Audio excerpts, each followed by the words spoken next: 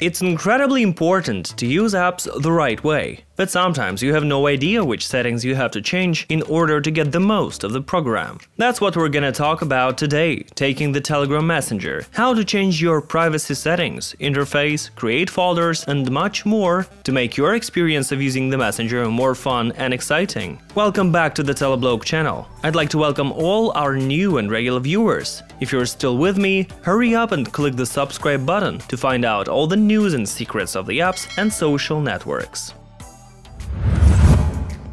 You may say that the perfect configuration is a matter of taste, and I agree with you to some extent. However, in Telegram, there are basic primary settings that are important to get right, so it's not just about privacy. Let's start with the favorites folder. Unfortunately, the Messenger doesn't allow you to configure or change it in any way, so all the content that you send there can only be found via search or by date. Here I suggest you create separate channels by each type of files, which will serve you as a place to store information by category. For example, you can create separate channels with photos, videos, and other types of information. Next, we have recent calls. Here you can make a tab with calls visible or invisible on the main screen. It's a second in the list after the contacts. My recommendation is not to clutter up this part of the menu with the calls tab, because in fact it doesn't have any particular information. You can call a person by clicking on their profile, and missed calls are visible in the chat list. The Devices tab will only be useful to keep track of what other devices your Telegram profile is open on. If you see some suspicious activity, immediately end the active session. Chats folder. To my mind, it's one of the greatest innovations everyone has been waiting for. I talked about this feature in detail in a separate video on the channel, but let me briefly tell you about what to do with folders right now. With this feature, of course, you can separate channels, groups, contacts, and so on. But I think the most useful folder for you would be the New folder. This one requires special settings. Click on Create folder, call it New, add all the chats to the included chats, and most importantly, add Read to the excluded chats. And if you don't need archived chats in this folder, you can add archived or muted too. And that's it. Now you'll get only those channels, groups, and chats with new texts in them. And once you read them all, dialogues will disappear. This is the most convenient folder to my mind, which won't let you miss anything from your favorite resources or people. Of course, you can add something for work and some projects, but the New folder is a must. Next, we're moving on to notifications and sounds. Here the most useful and interesting settings are sounds and message preview. You can set up notification sounds separately for each group, channel, or chat. This is quite handy because when your phone is in your pocket or on your desk, you can recognize the message by the sound. For example, it makes sense if you heard the sound that you configured for a particular person. You know immediately that you should come to your phone. And if it's from a channel, then it's not as urgent. For each of the groups, click on the sound option and choose some special one. Moreover, here you can customize the sounds for each individual channel, group, or dialogue.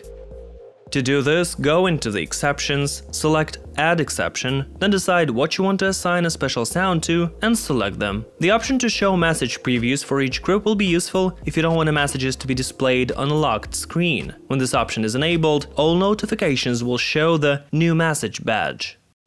And we're halfway through. Next, I'm gonna talk about the importance of some Telegram's privacy, store, and design settings. But before that, I want to remind you to support the channel with your likes. If you want to thank me, please give this video a thumbs up. Privacy settings are a big part of the quality use of the Telegram Messenger. If you're a person who wants to protect themselves as much as possible, then it's worth turning on a two-step verification, a passcode that will be required based on the auto-log settings, and a cloud password that you will have to enter when logging into your Telegram profile on another device. I suggest you set the letter for sure, and the passcode is optional. If we take phone number, last seen and online, profile picture, calls, groups, and channels, those are the options that you can set up whichever you like. However, with the forwarded messages option, I suggest you set none, so that all of your forwarded messages are anonymized. It's up to you how to set up automatically delete my account after a certain period of time. The main thing to remember is that if you don't access your profile for the selected period of time, it will be deleted and all the information along with it. In the data settings, the most useful feature is sync contacts. If you have a second profile, but you don't want the contacts from your phone book to appear on it, you can easily delete them. This would be useful, for instance, for work profiles where you only need specific contacts. Next, we're moving on to data and storage, where we can find a lot of interesting things. Going into storage usage, I suggest you change all settings to the minimum because Telegram collects a lot of information in its cache, and thanks to these settings, it'll be cleaned regularly. Don't worry, nothing will change, the files will remain in the cloud, and if you need to download something, you'll be able to do it anyway. In order not to download each photo, video, or file sent to you, I suggest you click Automatic Media Download both via Wi-Fi and cellular. But of course, if you don't have a large data package, then in the Using Cellular tab, click Low or turn it off at all. Besides, for files and videos, you can set up a specific number of megabytes up to which the download will happen automatically. Here I suggest you try different options and choose something in between so as not to clutter the cache. If you have a good internet connection, I advise you never save traffic in the appropriate settings, but in the menu Save Incoming Photos, I recommend you disable everything, so that nothing is saved into the gallery, but of course, you can set it up as you wish. Then I recommend turning on the background download, because it allows you to send certain files even if Telegram is working in the background. But pay attention that this will take some time, so if you're sending large files to someone, it's not recommended to close Telegram.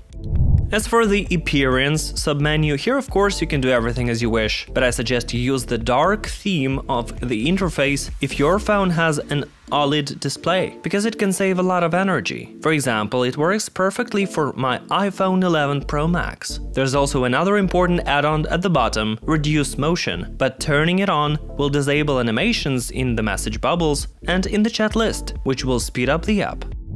And last but not least, stickers. Here there are two nuances you need to pay attention to. Loop animated stickers, which will make animated stickers play continuously in chats, and the sticker sets. Tap Edit, and you can change their position depending on the use.